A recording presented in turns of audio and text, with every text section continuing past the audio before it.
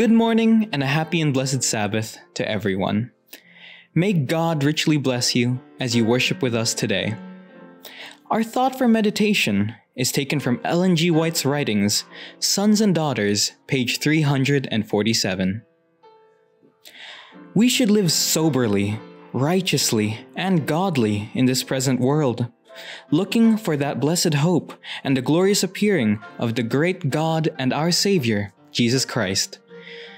See Titus 2:12 and 13. Do not allow trifling things to absorb your time and attention. Keep your mind on the glorious themes of the Word of God.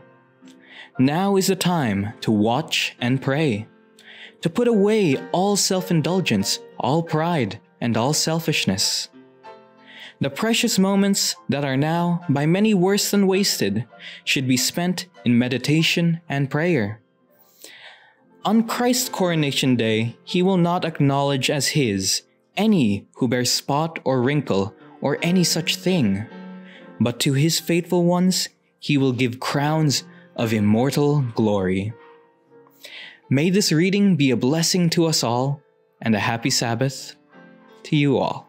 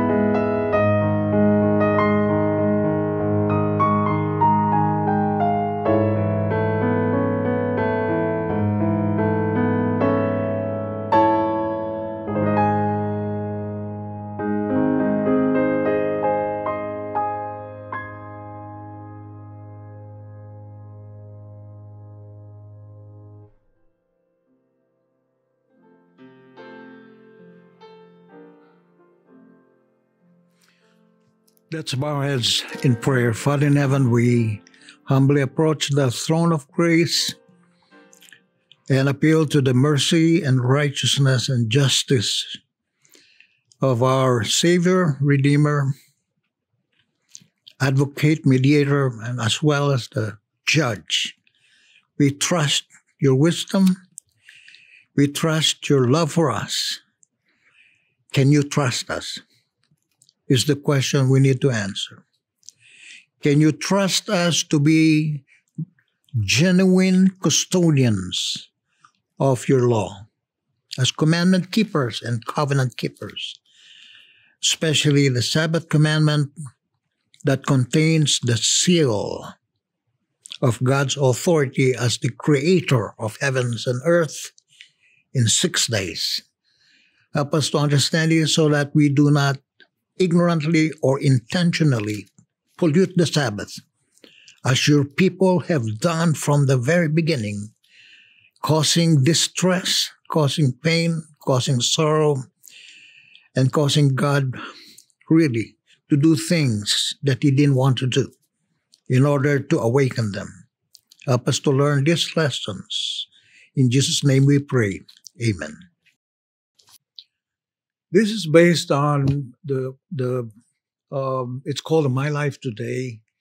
It's a devotional, and I've adopted portions of this to look back at the year that has passed in order to face the new year.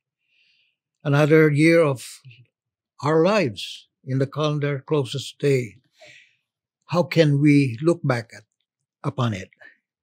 Have we made advancement in the divine life?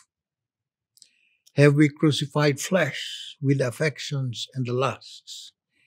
Have we an increased interest in the study of God's Word? Have we gained decided victories over our own feelings and our waywardness? All what has been the record of our lives for the year which has now passed into eternity, never to be recalled as we face the new year. So as you and I enter upon this incoming year, let us make earnest resolutions. One is to have our life course resolutely turned towards, onward, and upward. That is to become more spiritually elevated and exalted than it has been hitherto in overcoming all our sins, our weaknesses, and as Paul says, perfecting holiness in the fear of God. Two, that we will no longer aim to seek our own interests and pleasures, but to advance the cause of our Redeemer. Three, that we will no longer remain in a position where we ever need to help ourselves, where others have to constantly guard us in the straight and narrow way. Rather, we should resolve by God's empowering grace to put on the whole armor of God, never letting any piece of this divine armory fall along the way, that we may truly be strong in the Lord and in the power of his might. Let us resolve to consciously and conscientiously place ourselves where our soul's interest will be awakened to do good to others, not evil, to comfort the sorrowful and the sorrowing with the words of scriptures, to strengthen the weak in faith, physically, morally, and spiritually, and to bear your testimony for Christ whenever and wherever opportunity offers, whether to the Jew or to the Greek or to the Gentile, in season or out of season, whether the weather outside is dreadful in winter, summer, spring, or fall. Let us resolve to aim to honor God in everything, always and everywhere, to carry the religion of Christ and the Bible into everything that we do. Let us not only pray and prepare for the future year, but for God's future called eternity, with such a zeal as we have not yet manifested in the past. Then let us educate our minds to love the Bible and the testimonies instead of all the other books or the e-books or the movies and what have you, to love the prayer meetings and the Bible studies, to love the hour of meditation, to respect and treat our whole body with our minds and hearts and souls or spirit and attitudes as the temple of the Father, the Son, and the Holy Spirit. And to do nothing in public or private in thought, word, or deed that will grieve away our guardian recording angels, so that we can honestly and fully claim the promise. The angel of the Lord encampeth round about them that fear him and delivers them. And above all, to love the hour when our soul communes with God in solitude, in peace, in a quiet place, in a private space, far from all cares and woes. Let us become heavenly minded if we plan to finally and eternally unite with that heavenly choir in the mansions above. And thus a new page is now turned in the book of the recording angels. Therefore, let a record be stamped there in our individual books of record, now passing in review, which we will not be ashamed to have revealed to the gaze of men and angels. May God bless all of us with His power and His grace to meet the new year with a new resolve to please God and please God alone. May God bless you all. Let's turn to Isaiah 56 and read what God revealed to Isaiah so that he could reveal it to his people. Remember, this is not the world, his people. And so if it applied to the people of God in those days, much more so does it apply to God's people in these final days and final hours of earth's probation. It is a clearly, thus saith the Lord, it is written. Isaiah 56 says, thus saith the Lord, keep ye judgment, do justice, for my salvation is near to come, and my righteousness, my holiness, is to be revealed. And here's the blessing. Blessed is the man that doeth this. That's in verse 1. And the Son of Man that layeth hold in it, not merely profession, is now holding on to it, that keepeth the Sabbath, not just the day itself, but keeping the Sabbath from polluting it, and keepeth his hand from doing any evil on the Sabbath day. Neither let the son of the strangers that hath joined himself to the Lord speak, saying, the Lord has utterly separated me from his people. Neither let the eunuch say, behold, I am a dry tree.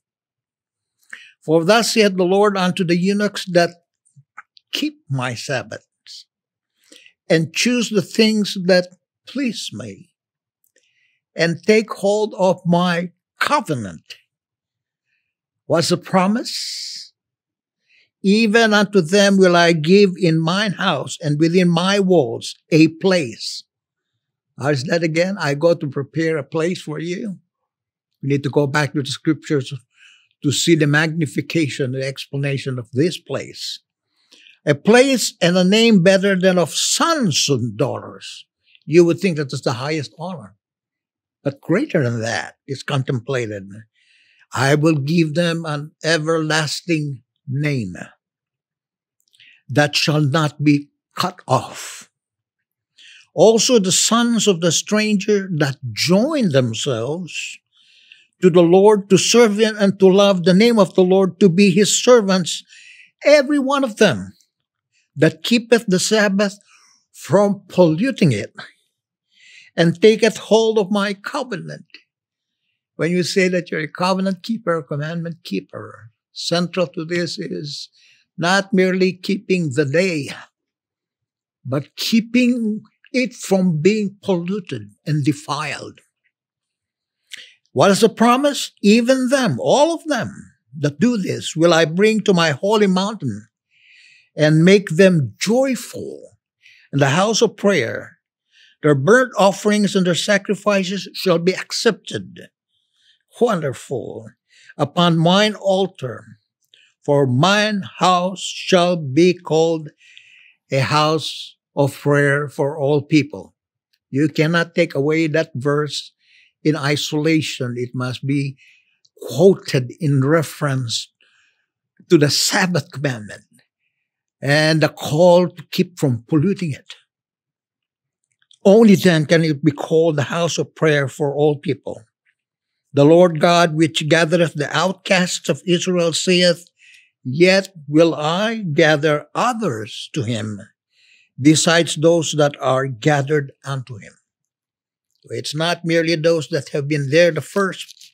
There are those that will come in. We're called in the parable of the workers that there are 11th hour workers that will be brought in the last days. Then in Isaiah 58, this is the message we are trying to proclaim in response to God's call. And what is his call regarding this topic, this subject? Isaiah 58 says, Cry aloud and spare not, and lift up thy voice like a trumpet. That's part of the 3 angels' messages. And show my people, you can see the word, what? Their transgressions, and the house of Jacob their sins. This is specifically referring to polluting the Sabbath. Yet they seek me daily, that's it, and delight to know my ways as a nation. Talking about the holy nation in 2 Peter. That did righteousness and forsook not the ordinance of their God. They ask of me the ordinances of justice. They take delight in approaching God. They had all the forms. Wherefore have we fasted, say they, including fasting, and thou seest not? Wherefore have we afflicted our souls, and thou takest no knowledge? Are you not paying attention to what we're doing? They're saying to God. And what is his response to the prophet? Behold, in the day of your fast, you find pleasure, or you're pleasing yourselves, not God. And you exact all your labors, as though by works we could obtain that righteousness. And so it says, Behold, you fast for strife and debate, and you to smite with a fist of wickedness.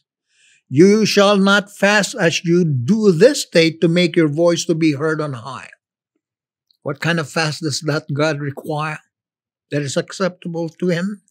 He says, Is it such a fast that I have chosen? What fast is this?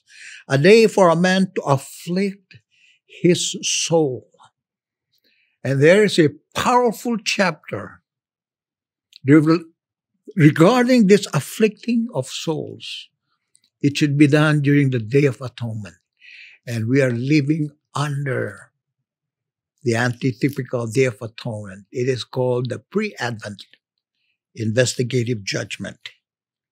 It says, to afflict your soul, to bow down his head as a bulrush, and to spread sackcloth and ashes under him. Wilt thou call this a fast and an acceptable day to the Lord? Is not this the fast that I have chosen? Not your fast, but my fast, is saying. To loose the bands of wickedness. How many of us are still under bondage? Slaves to appetite. Slaves to lust of the eye and lust of the flesh. And the things of this world. That has to be unloosed. The bands of wickedness to undo heavy burdens.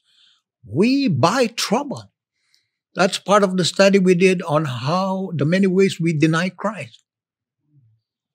We purchase trouble when we shouldn't. We have enough trouble to deal with and to let the oppressed go free and break every yoke. That yoke of bondage Oh, we're still under that. That's the Egyptian, Babylonian spiritual bondage that we're still controlled by. Is it not to deal thy bread to the hungry, that thou bring the poor that are cast out to the house? When thou seest naked, that thou cover him, that thou hide not thyself from thine own flesh? Shirking responsibility. Then and only then, yes, we just read that earlier, shall thy light break forth as the morning. Arise and shine.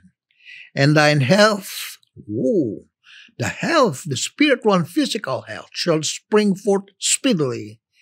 And thy righteousness, we often talk about Christ's righteousness, we will own it. We will possess it. We will obtain it. And this is how. And thy righteousness shall go before thee. That is how we will witness to Christ and for Christ. We shall be known by what? Not what we say, but basically how we live. That is called the influence, the savor of life unto life. They shall go before you, and the glory of the Lord shall be thy reward. You shall be covered all around with it. Then, look at that. Shalt thou call, and the Lord shall answer. Thou shalt cry, and he shall say, Here I am. If thou take away from the midst of thee that yoke, and it says that the putting forth of the finger and speaking vanity, you do this way. And if thou draw out thy soul to the hungry and satisfy the afflicted soul, not just by food. The disciples were told to feed the people. They had no money. They were to feed them with spiritual food, the manna. And then shall thy light rise in obscurity, and thy darkness will become as the noonday. Now here it is, friends. And the Lord shall guide thee continually and satisfy thy soul in drought, and make fat thy bones, and thou shalt be like a watered garden. Sounds like Eden. And like a spring of water, whose waters fail not. Now here is where the Sabbath commandment comes in, and how to preserve it. Those who do that from polluting it are called the repairers of the breach and restorers of the foundation of many generations. It says in verse 12, and they that shall be of this, those that are identified in the previous verses, shall build, not break, not make shipwreck of. They will build the old waste places. They've been wasted by Satan and his agencies. Thou shalt raise up the foundations of many generations, and thou shalt be called the repairer of the breach. What is the breach made in the law of God? The fourth commandment. Number one. The restorer of the paths to dwell in. And that is exactly what verse 13 is saying. And we should understand this. And I'll bring in specific references now regarding this. If thou turn away thy foot from the Sabbath. From what? From doing your pleasure on my holy day, and you call the Sabbath delight, the holy of the Lord, honorable. Look at that, holy of the Lord, honorable, and shalt honor him. How? By not doing your own ways. And how often we do this, and this will be brought out very soon. Nor finding your own pleasure, nor speaking your own words. Then thou shalt delight thyself in the Lord, and I will cause thee to ride upon the high places of the earth, and feed thee with the heritage of Jacob, thy father. For the mouth of the Lord has spoken it. Now, you see, friends, brothers and sisters in Christ, even if we religiously and zealously keep or observe the literal 70th Sabbath of the Bible by ceasing to do secular work and attend church activities and services faithfully, and yet pollute or defile it as ancient Israel and Judah. It's all over. You read the book of Ezekiel and Isaiah and Jeremiah as well.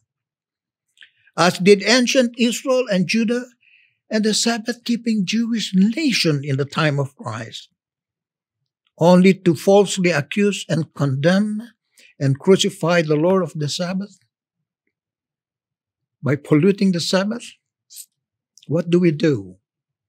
We pass judgment on our own selves. Number one, we miserably fail to magnify the law and make it honorable as our example and Savior Jesus did as part of his mission on earth.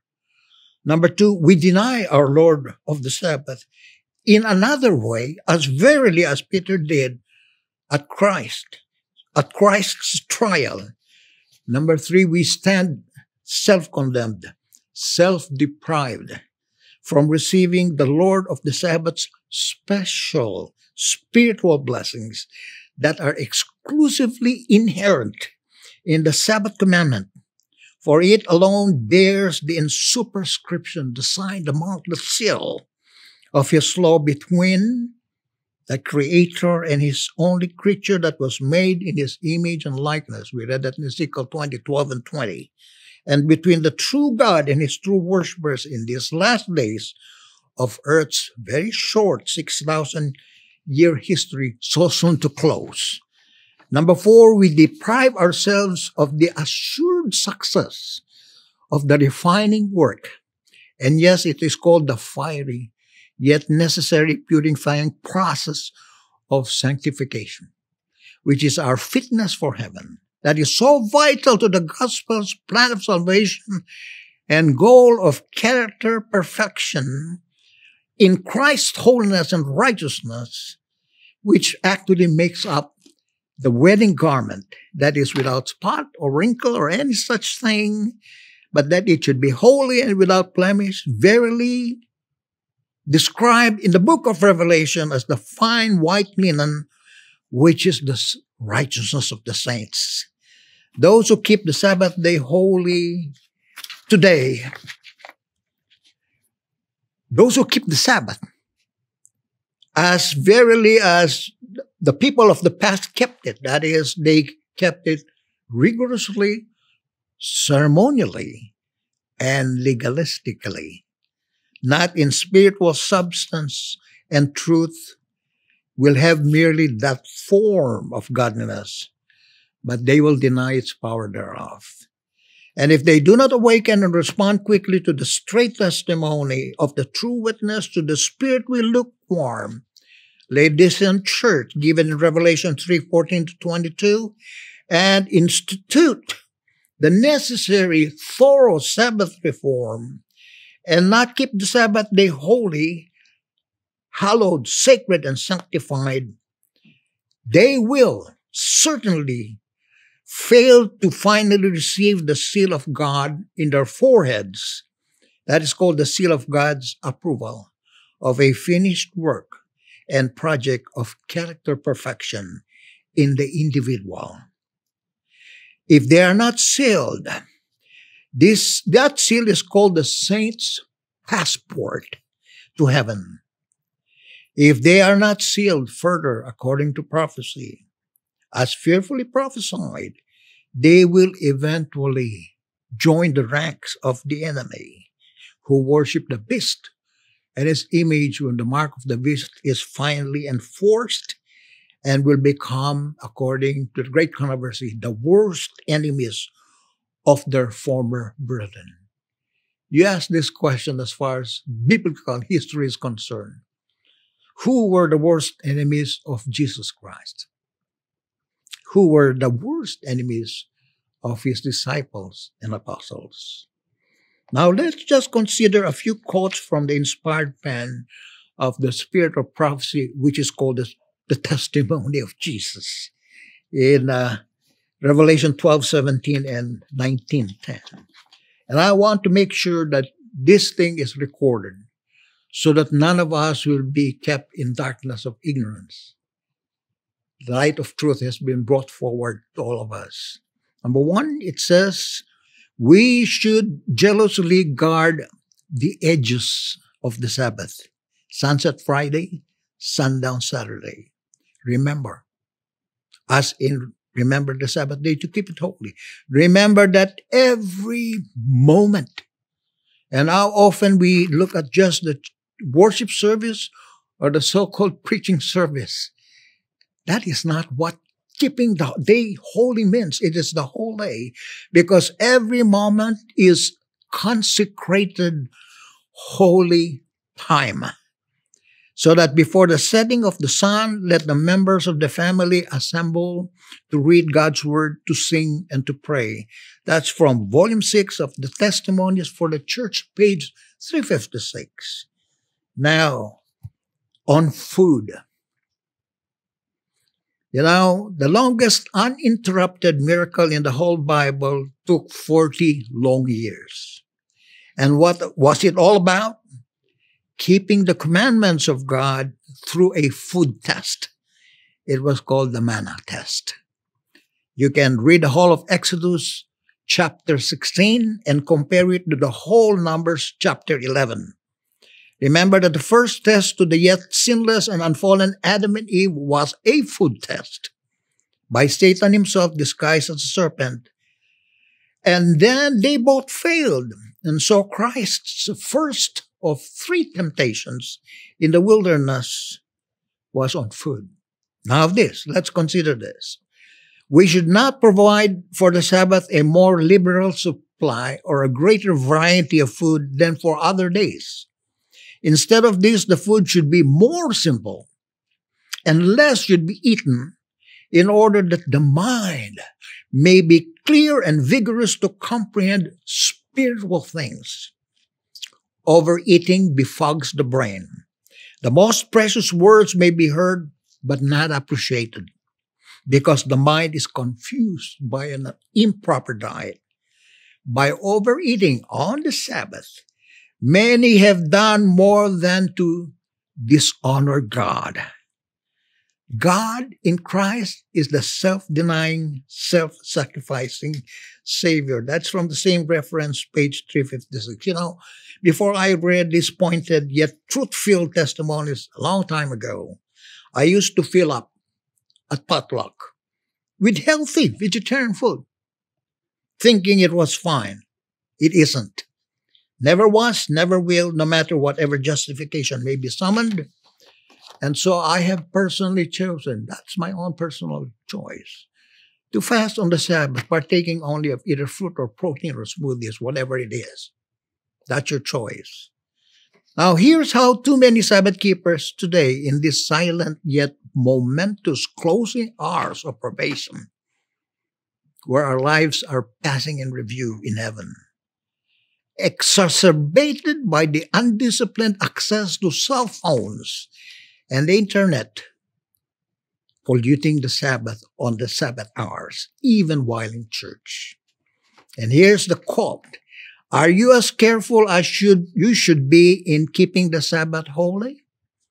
You have something to do besides laying aside your work and amusements on that day." How often I've seen people in church watching the NBA and sports taking place on Saturday. You have something to do besides laying aside your work and amusements on that day. If you, on that day, the Sabbath, lay plans of what you will do when the Sabbath is past, that's true, after sunset, or talk of your work, your amusements, or your clothes, you are polluting the Sabbath. But when you're speaking of your hope in God or related subjects in the plan of salvation, of Jesus and his soon coming, and of the beauties of the new earth, not the attractions of the world, that is, you are not speaking your own words. That's what we read in Isaiah. Of these things you may freely speak on the Sabbath. On the 6th day you may talk of business matters, lay plans that are necessary, but the Sabbath is holy time, every second. And so all worldly thoughts must on that day, and that's the day and night of 24 hours, okay? It says must be dismissed from your mind. It begins right here. Then the special Sabbath blessing of God will rest upon you, and this is what will happen. You will have the sweet consolation of the Holy Spirit, and you will also have confidence when you approach the throne of grace. That's from the Youth Instructor, February of 1853. This is also what is meant in "Let this mind be in you," which was also in Christ Jesus, and what the new covenant comprehends. When God's law is no longer written on two cold tables of lifeless stone, but in the soft and tender flesh of a truly converted, transformed, new heart, yielded mind, and a willing spirit, producing the new man in Christ Jesus. My prayer is that you and I will look on this very carefully, so that we're told, as in Hebrews 12:10 and 14, follow peace with all men, and holiness, without which no man shall see the Lord. May God bless us as we carefully consider our lives in view of the light that we just received. Let's bow our heads in prayer. Father in heaven, we thank you, Lord, for being patient with us, continually teaching us. We are poor learners, slow learners, as the disciples were, and we're just repeating that.